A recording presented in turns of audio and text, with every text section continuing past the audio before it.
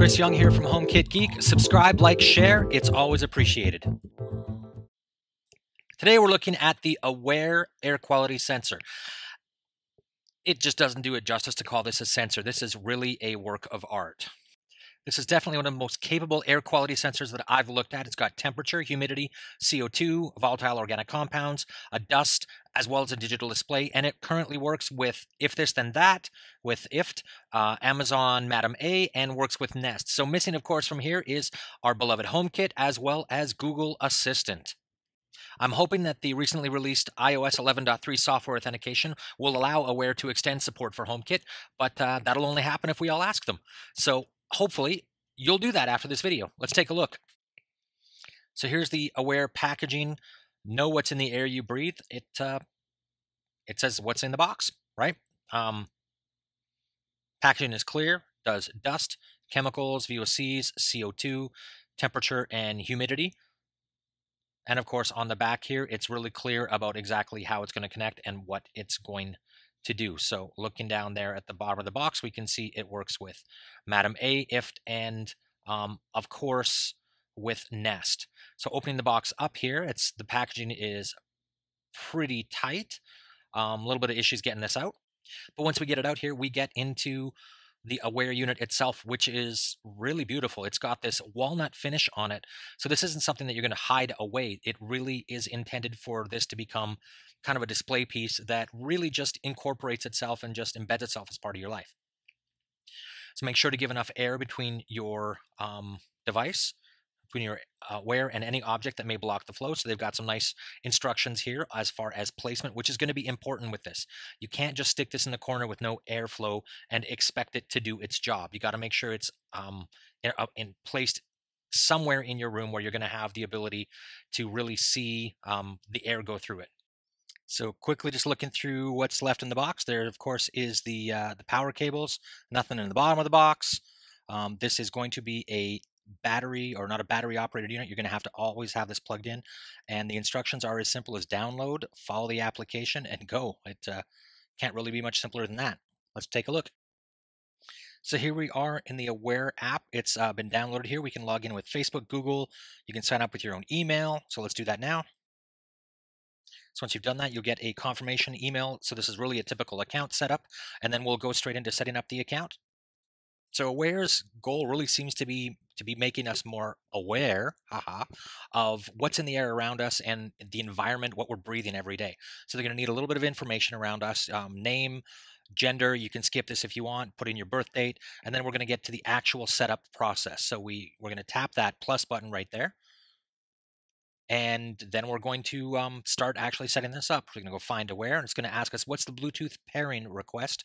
So on the Awair in the top right there, you can actually see I have a pairing code of 7710. This actually makes it really easy. The pairing is right there, like right in the LED screen, which is nice.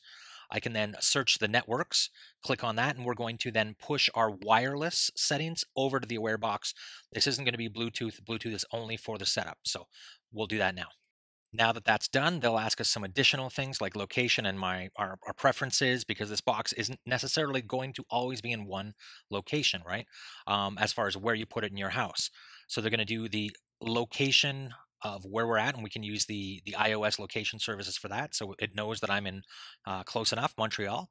And then we can, is this going in the house? Is this going in an office? And then which one of these kinds of rooms is it most like where you're going to be putting this? What's your intention? Because they have different profiles set up. They have profiles for general, for allergy, sleep, productivity, having a baby, and all of these profiles require something a little bit different. For instance, productivity, you really want your CO2 down in that room, right? Allergies, of course, has a different profile, so it really is intended to help you figure out your unique requirements of your space. So if we look here, you can kind of see this mapping up. We've got a couple of LEDs starting to pop up. For the temperature, we're going to start to see more of these kick in. So the humidity kicks in, CO2. So you can see the humidity just kicked in. So it's 45% humidity in this room. And then as we go through, we should start to see these really start to pop up, and you can see what's displayed. So what's really nice about the Aware is you don't have to be in your app. You can just take a quick glance across the room and you can get an immediate visual feedback exactly what your room, what your characteristics are like, right? Which I think is it's pretty powerful, right? You've got right now the scale, the Aware score is 69. And so what that means is it's fair, and this is a scale of 0 to 100, where 100 is means your air is pristine and perfect, mountain clean, fresh, whatever you want to call it, right?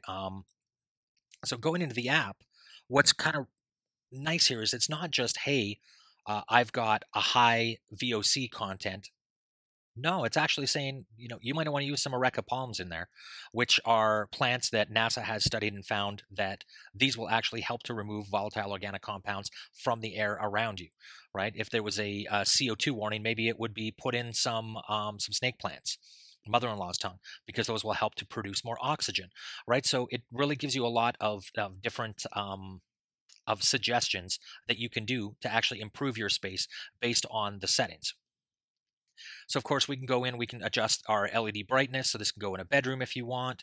One thing I did notice here for the sleep report, and I haven't gotten a sleep report yet, is that the hours is really, it's in hour blocks. So if I want to wake up at 6:30 or 6:15, I can't do that in this app. So I think they still have to do a bit of work on the application. It's not 100% there yet, which is, it is what it is, right? Um, So this is not a HomeKit compatible device. As I said earlier, it works with Nest. It works with the Amazon Echo ecosystem with Madam A. It works with If This Then That. So maybe we could connect this through If This Then That to do some of the HomeKit stuff a little bit, potentially.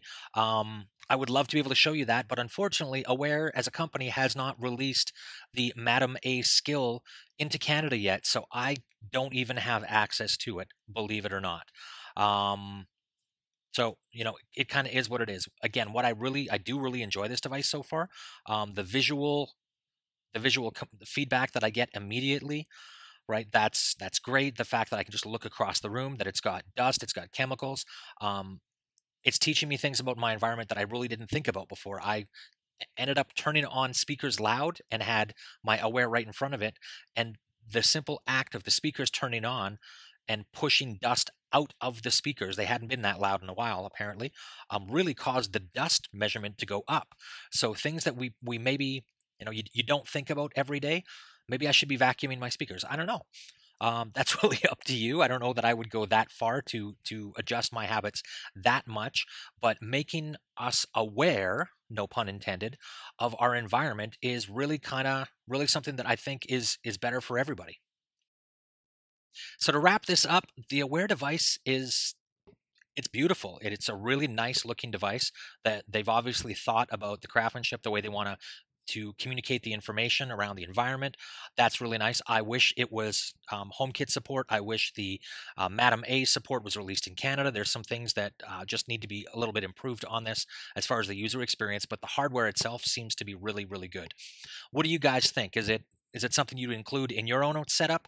Let me know in the comments below. If you got any questions, please let me know as well. I would be happy to answer those. Likes, subscribes, always appreciated. And if you want to learn to make your house a little bit smarter with Apple HomeKit, please check in the video notes below. There will be a coupon code in there. Thanks.